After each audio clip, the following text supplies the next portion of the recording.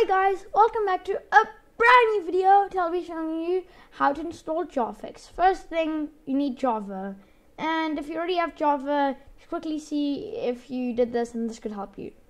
Then what you're going to want to do is right click on it and say open with Java. Okay, if you did those and it still doesn't work, what you're going to want to do is click the link in the description and you should come right here.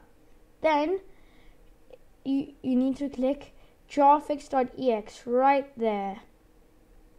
Then you're going to want to click on it, the blue words, left click. Then you're going to want to save it. Then what you're going to want to do is open it. What you're going to want to do is press yes. It's totally safe and it should help you.